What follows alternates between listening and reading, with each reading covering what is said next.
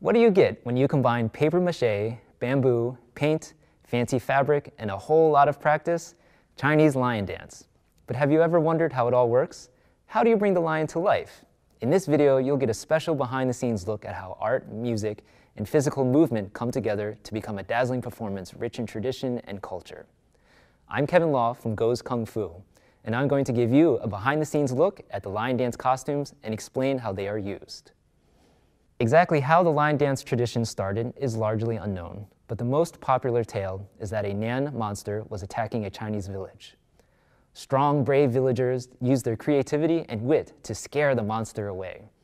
Now, lion dances are performed by martial artists at times of great celebration, like Chinese weddings, the opening of a new business, and of course, the Lunar New Year. A lot of the movements that you see have layers of symbols. The eating section, for example, is meant to bring good fortune to the audience.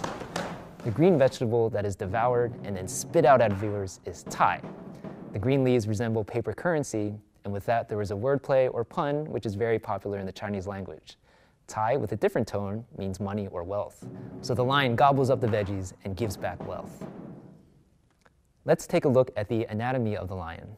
Here are some important parts of the costume. The lion head is very recognizable, but because it is so fantastic, sometimes people mistake the lion for a dragon. The lion head uses puppetry to control moving parts like the mouth, the eyes, and the ears.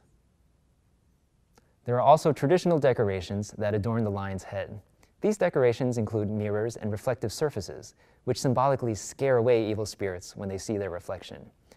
Painted flames and sparkling fabric symbolize the power of the lion and draw attention to the movement during the performance. The horn is another symbol of power and the lion's strength. The lion would use its horn as an animal would to fight its opponent. The lion's body is made of matching fabric or a combination of accent fabric so that the lion is viewed as one creature. The wavy fur can be synthetic or natural material, but it makes the lion seem more like a beast. The fabric panels can move and catch the light and air to make the lion appear to breathe. The lion's legs are the legs of the performers. If the lion needs to kick, the performer must rely on their martial training to give the lion a powerful attack. Now, why don't we see if we can get a better understanding of what happens beneath the costume to bring the lion to life.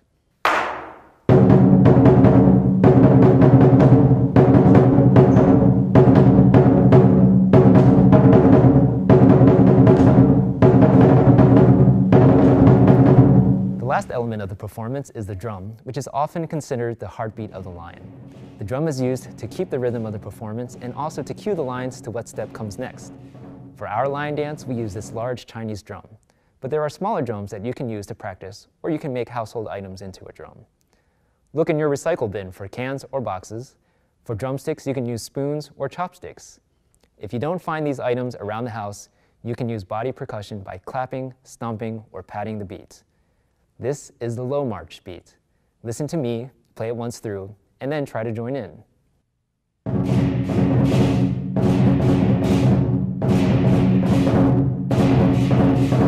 I hope you enjoyed seeing what goes on inside the Chinese lion dance costume. Thank you for watching, and Happy Lunar New Year!